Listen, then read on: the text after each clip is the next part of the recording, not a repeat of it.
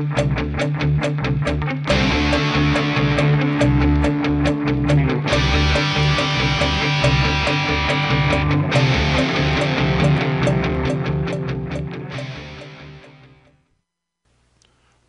to Juniper Network's Educational Services Learning Bytes.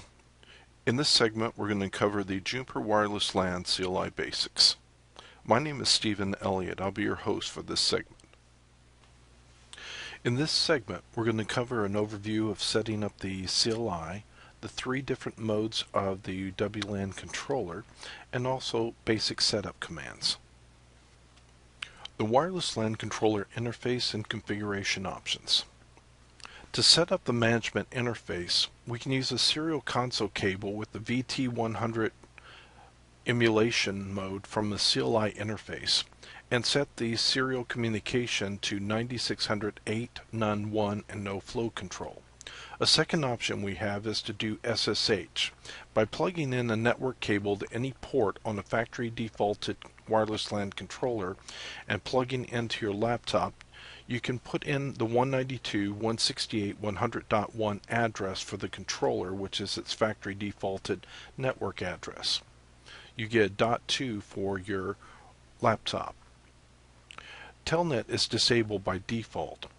Other ports that you should be aware of are TLS port 8889 is used by Ringmaster for Ringmaster to controller communication, so it uses this to push down, for example, configuration changes.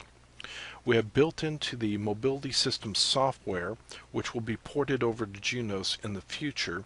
We have port 443 that's used with HTTPS. WebView is a single switch management interface. It allows for basic configuration, one of which is to allow you to do a web quick start. Snmp management is limited but can be fully configured to support all three versions of Snmp with a host of traps that you can customize. Other configuration options include we can set up the box using the CLI Quick Start built into the Mobility System Software Operating System.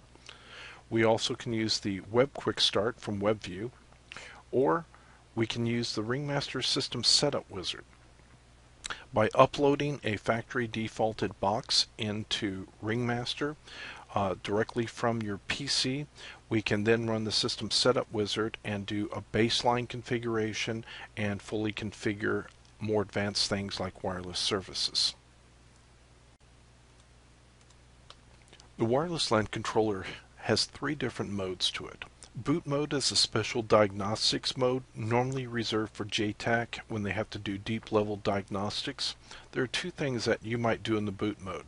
One would be to set the box back to factory default, or to change back to a previous partition if your new image were corrupt. Login mode is a very limited mode, similar to the operational mode in Junos. With this, we have a limited number of show commands that we can issue, along with commands such as directory and ping, and also the enable mode command. The enable mode command allows us to get into the enable mode, which is like the configuration mode inside of Junos. When you're done, you issue the command quit. This will take you back to the login prompt. So boot mode is designated with the prompt boot greater than sign.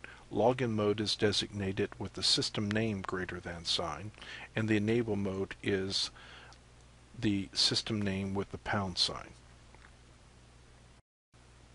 Let's now go through some CLI basics. On a factory defaulted box, or if you're just plugging your serial console cable into a wireless LAN controller, there's no username or no password enforcement. So we get to the login mode where you can see that we have the name of the box with the greater than sign. If we do question mark for help, we can see we have a limited number of commands that we can run in the login mode. Login mode is similar to operational mode inside of Junos. Now from here we want to get into the enable mode. We can type the word enable or use a shortcut of typing EN and press enter. There's no password on a factory defaulted box, so we just press enter there. That takes us to the pound sign, which lets us know we're in configuration mode. Now this box is already had the CLI Quick Start run on it, so we can do a show config so that we can take a look at this particular configuration. As you can see, we have a set system name, set system IP address, set country code. Country code defines your legal channels that you can use for wireless. We have the set enable pass. We have set VLAN for the different ports. We also have this box has a special requirement to set up a separate management VLAN. In this case, it's VLAN 2017 for our virtual lab that we name VLAN 2017.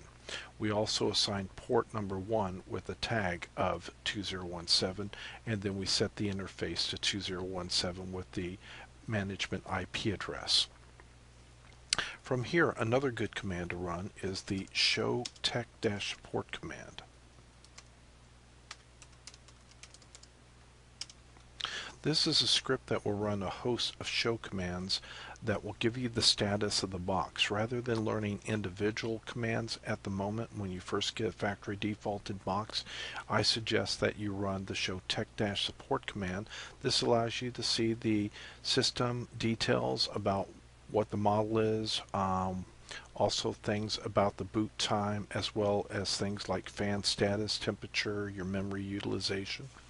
You will also see commands like show license, which will tell you how the box is licensed for how many controller APs that it can support, any advanced or update licenses that might be installed on the box. You will see that show version detail gives you a deeper level of information about the operating system that's currently running. Other commands it runs will be show boot to show you the boot time and also information about what it booted off of, which image, as well as the boot partition in that. You get similar when you do a show version detail. Show configuration we've already covered. Other good commands in there are show NTP, show IP HTTPS.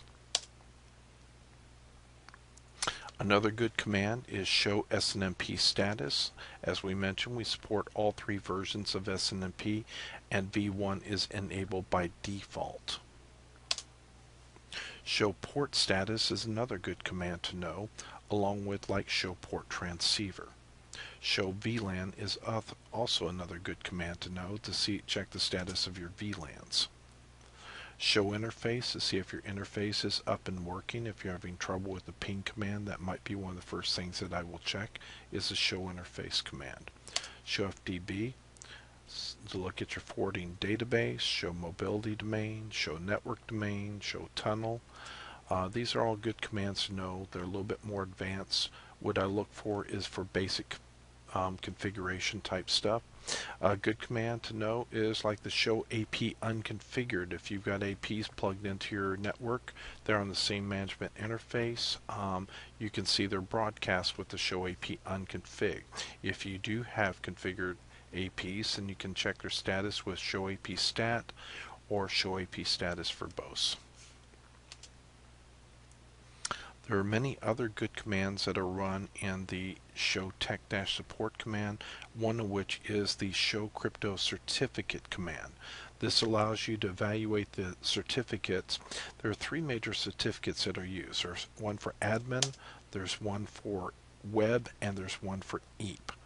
Those are the 3 major certificates, and you may have to go and run the crypto generate command to generate the keys for new certificates, and crypto generate self-sign command to generate one for a new certificate based off of those new key pairs. We do self-sign certificates. That's a feature built into the controller. The show crypto certificate web, you will notice that certificates are good for 3 years. You will make sure today's date falls within that date. You can do the command show time date to verify the date of the controller, and you set that when you run the quick start command. dir shows you that we have several different areas to the directory. We have the permanent storage area where you see the file configuration with backup copies that we've saved off. We can do that with the save config to save it in file called configuration that's used for boot up, and we can back up a copy of it with the save config and then whatever file name we want to save it to. We also have an area for our logs as well as our boot 0 and our boot 1 partitions for the different versions that we're going to load up. The active partition is the one with the asterisk next to it. I'm going to go ahead and quit now. That gives you a brief overview of the CLI, and a good command to start with always is the show tech-support command to take a look at the status of the box and also to learn some of the major commands.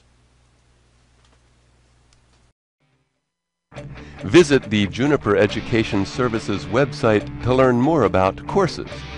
View our full range of classroom, online, and e-learning courses.